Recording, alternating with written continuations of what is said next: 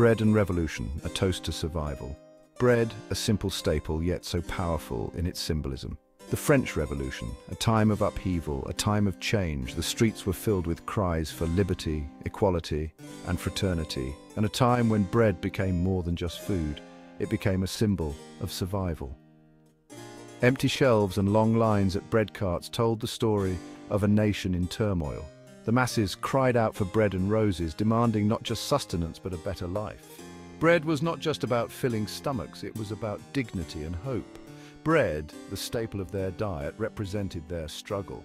It was a daily reminder of their fight for a better existence. Fast forward to the Victorian era, the Industrial Revolution was in full swing. Factories rose, and with them the working class. People flocked to cities for work. Bread, still essential, became a symbol of economic stability. The bustling markets were a testament to the era's rapid growth. A family's ability to afford bread often meant the difference between comfort and poverty. The sight of children peering into bakery windows was a poignant reminder of the disparities. The aroma of freshly baked bread filled the air, a constant reminder of both the basic necessity and the stark disparities of the time. Bakers worked tirelessly, their craft a lifeline for many. For some, it represented hope and sustenance. For others, it served as a bitter symbol of their struggle to survive. The divide between the haves and have-nots was stark. From the tumultuous streets of revolutionary France to the bustling cities of Victorian England, bread played a central role. It was a common thread in the fabric of society. It nourished bodies and fueled revolutions, becoming a potent symbol of the times. Bread was more than sustenance. It was a beacon of hope, a call to action, and a testament to the enduring human spirit. The weight of the loaf, defining the breadwinner. The term itself evokes images of sustenance and survival, a fundamental aspect of human life. The 1800s saw the rise of a new term, breadwinner. This era was marked by rapid industrialization and societal changes. This word, heavy with responsibility, referred to the person who provided for their family. It was a role that demanded hard work and sacrifice. Usually it was the man of the house, reflecting the societal norms of the time. Men were expected to be the primary earners, the pillars of their households. The breadwinner carried the weight of his family's well-being on his shoulders.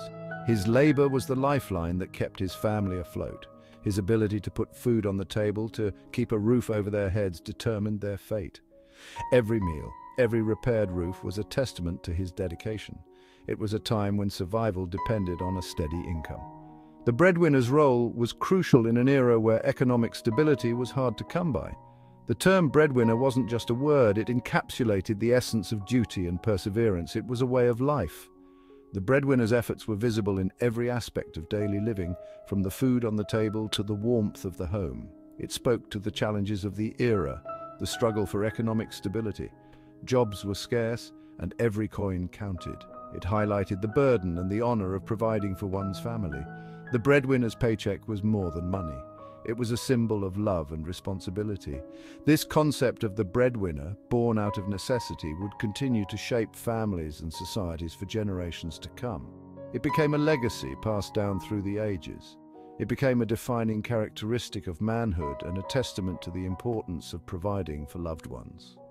The role of the breadwinner was not just about earning, it was about nurturing and protecting the family unit. I knew the weight of bad choices.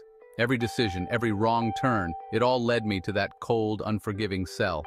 I'd spent years behind bars, paying the price for my mistakes. The days were long, the nights even longer, filled with regret and reflection.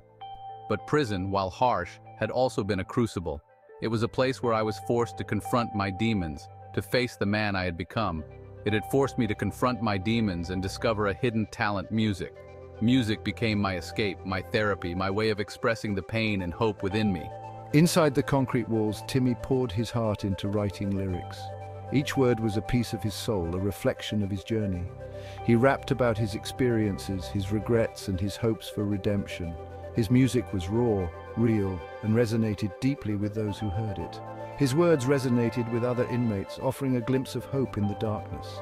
They saw in him a possibility, a chance for change. When I was released, I was determined to use my music for good. I wanted to be a beacon of hope, to show others that change was possible. I had a vision to create a record label that would give other ex-convicts a second chance, a place where they could tell their stories, share their pain, and find redemption through music. I called it Second Chance Records, a testament to my own journey and my belief in redemption. It was more than just a label. It was a movement. Timmy knew the stigma attached to a criminal record. He had lived it, felt its weight, and understood the barriers it created. He was determined to break down those barriers, to show the world that even those who had stumbled deserved a chance to shine, to prove that with the right support and opportunities, anyone could turn their life around and make a positive impact on the world. Section 4, Patrick Star, a constellation of talent is born. One day, a demo tape landed on Timmy's desk. It was raw, unpolished, but filled with raw talent. The artist called himself Patrick Star, and his music was a unique blend of humor, social commentary, and catchy hooks. Timmy was impressed. He tracked down Patrick, who turned out to be a collective of 3 talented individuals: a charismatic rapper named Squidward, a beatboxing prodigy named Sandy, and a lyrical genius named Plankton. Together, they formed the group Patrick Star, a nod to their shared love for a certain cartoon starfish and their desire to create music that was both entertaining and thought-provoking. Their chemistry was undeniable, their energy infectious. Timmy knew he had stumbled upon something special. He signed Patrick Star to Second Chance Records, giving them a platform to share their unique sound with the world. Section 5, Fishboy makes waves riding the tides of success. In 2023, Patrick Star released their debut album, Fishboy. It was an instant hit. The album's lead single, Krabby Patty Anthem, became a viral sensation, topping the charts and introducing the world to their quirky brand of hip-hop. Fishboy was more than just a catchy album.